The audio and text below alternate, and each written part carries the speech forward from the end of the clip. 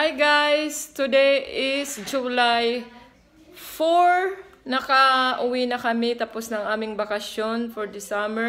Ito ang ano namin. Medyo ano pa dito, magulo. Ayan yung mga na-shopping namin. Nilagay ko muna dyan.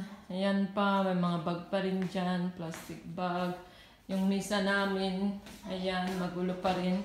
Pero kanina, mas makalat. Na bawas-bawasan ko na kanina. Tapos nakapagsalang na rin ako. Ayan, nakapagsampay na ako dito sa labas. Ayan.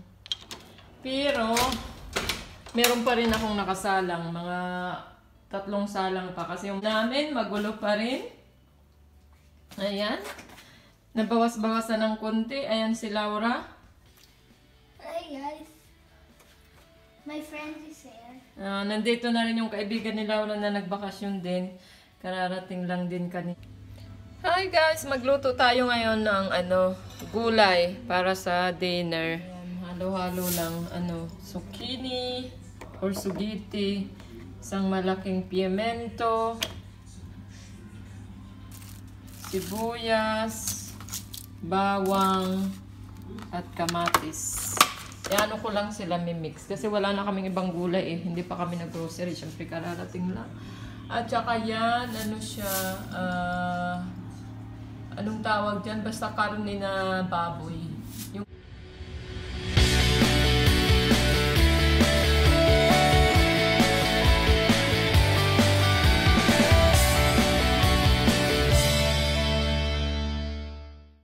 so ayan, tapos ko nang hiwain. Ayan.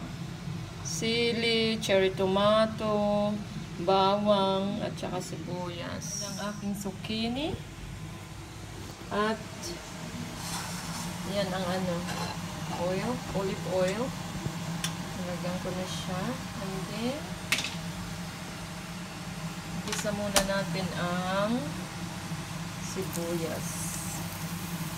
Malalaki paghiwa ko. Ganyan lang yung hiwa ko. Hindi yung square na maliliit. Kasi pag gulay na ganyan, halo-halo. Yan lang yung hiwa ko.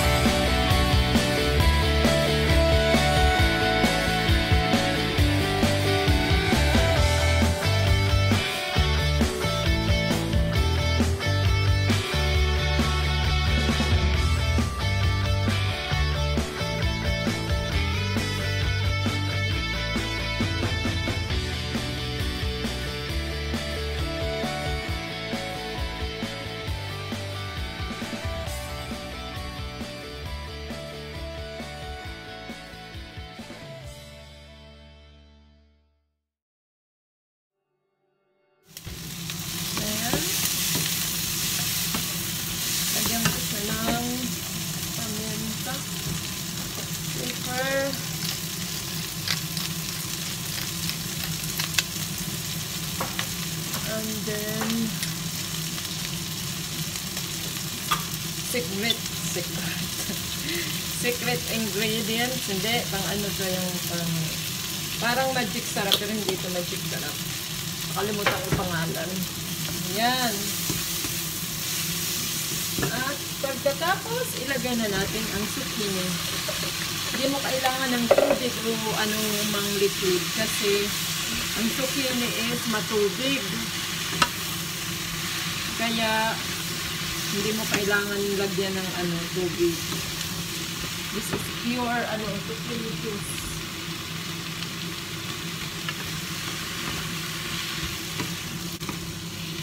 Ano lang siya?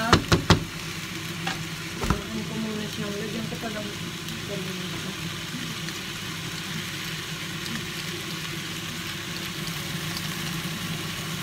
At saka, garlic powder.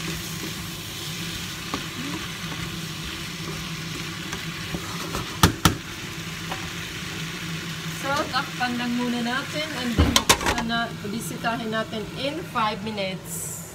5 minutes later. Okay. Ayan na so far ang gulay natin. After 5 minutes. Marami na siyang sabaw. Sabaw ng zucchini. Lagyan ko siya ng kunting oyster sauce. Oyster sauce. Lagyan natin para may lasa ng oyster sauce. Kunti lang.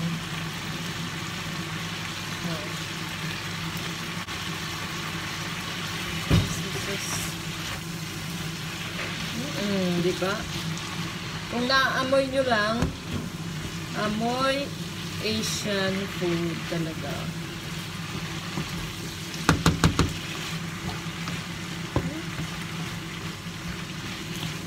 Ginisa ko na siya ng diba, kanina, ng olive oil. Lagyan ko pa rin siya ng sesame oil. Ayan, lagyan ko siya ng sesame oil para Asian dating ang lasa.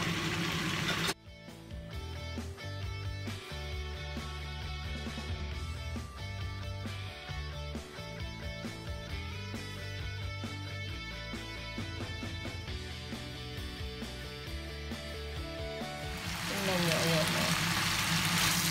Ayan lang. Walang yan hindi ko siya nilagyan ng tubig or yung oyster sauce lang na konti. Yan lang nilagay ko. Takpan ko ng 2 minutes and then ready to serve. Patayin ko na siya ha. Enough ko na siya. Anin ko lang siya. Sarado na natin na ingay eh.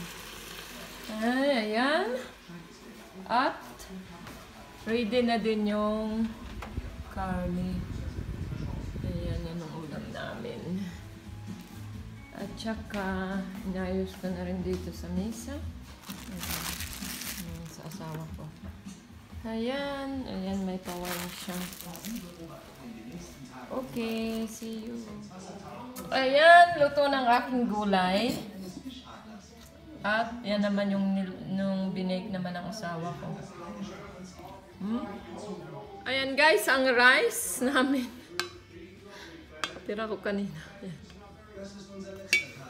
Ako lang naman kakain ng rice at saka si Laura, si Hansin din.